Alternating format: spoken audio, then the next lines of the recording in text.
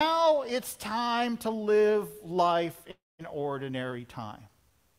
Okay? This provision of food is part of ordinary life, but there is so much more to ordinary life that Jesus is calling people to. There is so much more. There is so much of a deeper relationship that Jesus is calling us to. Jesus is calling us to something that is more than just food. Jesus is calling us to something that is more than just life. And I also believe that Jesus is calling us to something that's even more than eternal life.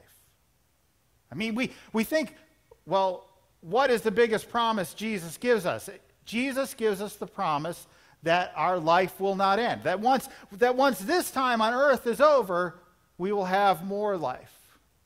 And I think sometimes there's a tendency for followers of Jesus that, well, I'm just here. I'm just here. I'm waiting to finish this period of time on this round globe to go to my other world, my heavenly reward. And I think what Jesus is telling the people right here is, you want bread, you want this festival, these special days, here I am.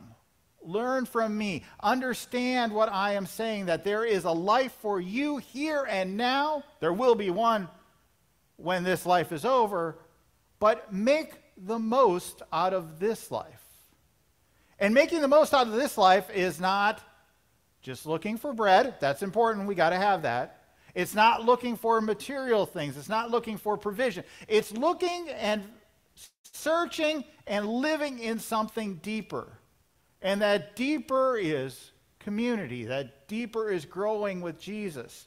That deeper is looking for more. Okay? And I'm not talking about more stuff. I'm not talking about more things. I'm talking about more in our relationships with God and one another.